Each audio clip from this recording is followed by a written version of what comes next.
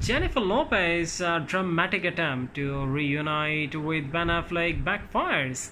Jennifer Lopez allegedly filed for divorce from Ben Affleck in hopes that he would realize his mistake and persuade her to restart their relationship. However, J-Lo's plan backfired since the Gone Girl actor did nothing to prevent her from taking severe steps during marital issues, according to Closer magazine. According to the story, Lopez's recent outing with the Affleck and their kids at the Beverly Hills Hotel in Los Angeles was her effort to remind the actor what he was missing. However, the insider said that Lopez's appeals are being ignored since Affleck is eager to proceed with the divorce.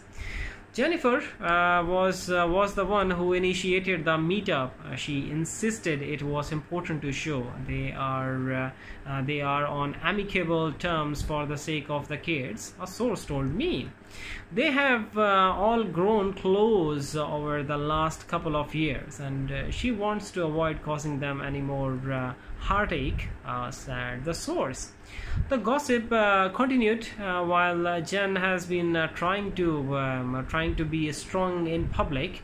Behind closed doors, she's less sure of herself and has admitted that she's been missing Ben a lot.